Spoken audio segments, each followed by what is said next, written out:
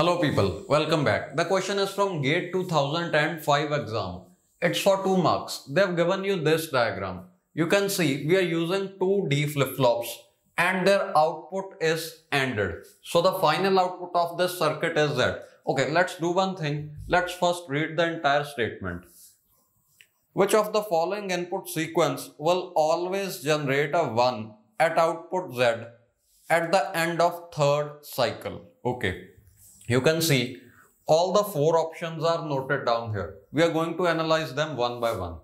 Let us analyze option A. They are saying values of A, B, C are 0, 0, 0 before giving the first clock. So we set 0, 0, 0 at A, B and C, then first clock is given. Similarly, we set this input and second clock is given. Then we set this input and third clock is given. They are saying for which of these 4 options will the value of Z be equal to 1 after giving the third clock cycle? Okay, so let us analyze option A. This is 0, this is 0, this is also 0 before giving the first clock. Now whenever we give a clock, these flip-flops will react. What will this input D be? 0 or 0 is 0. What will this input be? Input D will also be 0 for this flip-flop, because if at least one of the inputs of AND gate is 0, the output is going to be 0. We need not worry what this input is. Okay. Now whenever first clock cycle is given, you can see this 0 will be transferred here and this 0 will be transferred here, because this is a property of D flip-flop. So both of the outputs Q and Q, they are 0, 0. That means this AND gate will also output 0.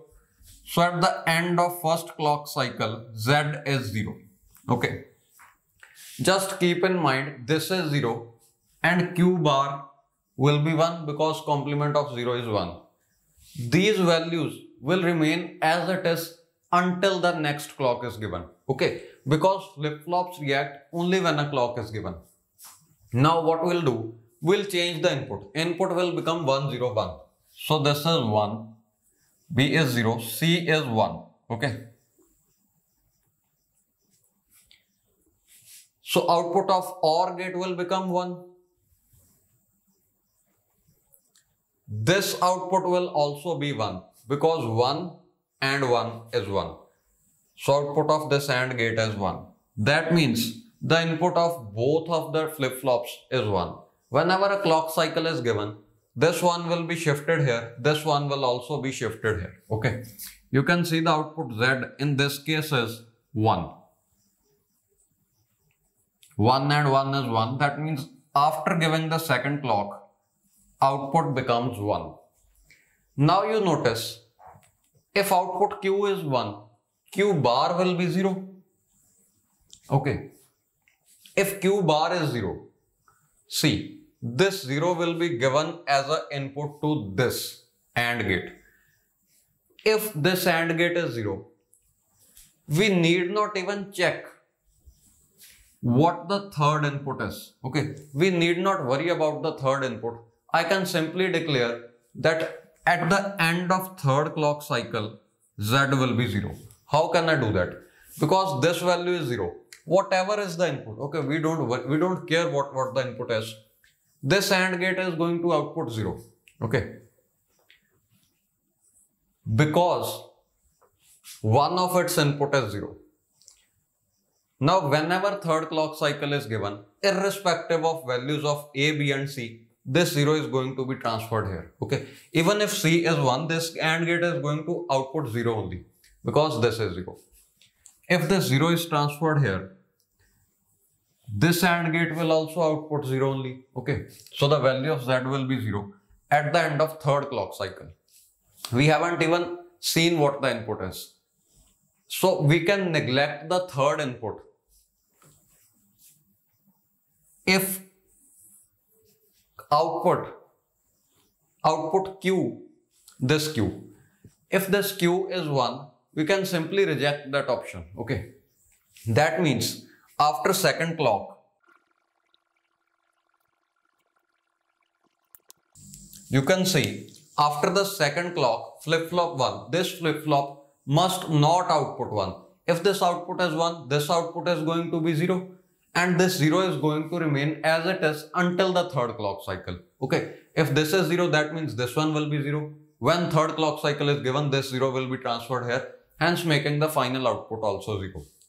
So let us see which of these three inputs will just give a 0 at flip-flop 1 at ending of the second clock cycle.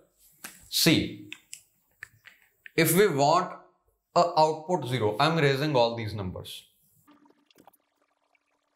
See, if we want a output is equal to 0 after giving the second clock cycle, let's analyze what must be the second input.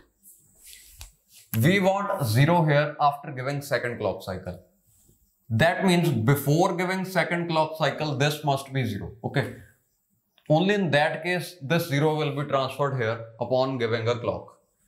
This will be 0 means both of A and B have to be 0, because only when A is equal to 0 and B is equal to 0, only in this case output of OR gate will be 0. Let us see in which of the option the second input is A is equal to 0 and B is equal to 0.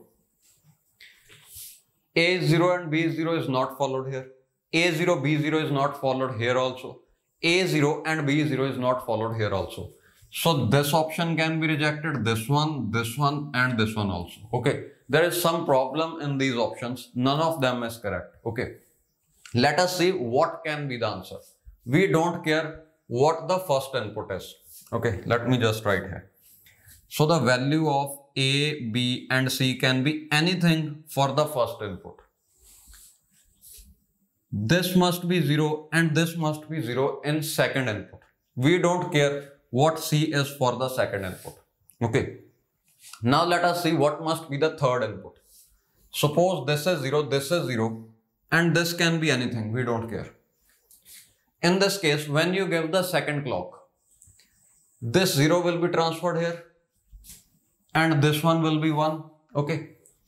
So for the third input, now we don't care what will be the output on second clock also. We only worry about what is the output on third clock.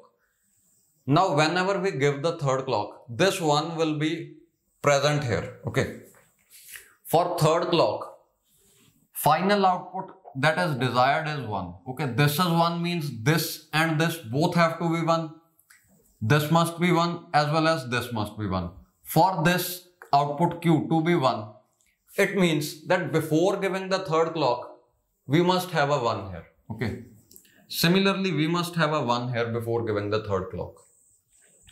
To have a 1 here, it means the third input must be 0, 1, 1, 0 or 1, 1. Okay. Means at least one of them must be high. Only in that case, this output will be 1. Let us see what is the condition for C. For third input, this one is 1 and the output required is also 1, output of this AND gate.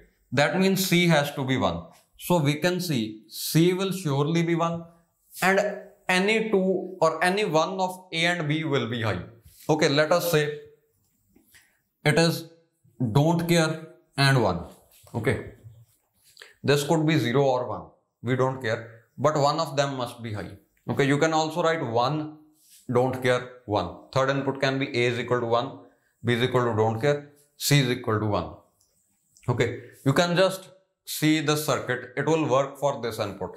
Let me just substitute some values for don't care. 0, 1, 0, 0, 0, 1, 1, 1, 1 maybe. Okay, you can see at the end of this input, the output will be 1. None of these is correct. This one will work. At end of this, the output is going to be 1. Okay.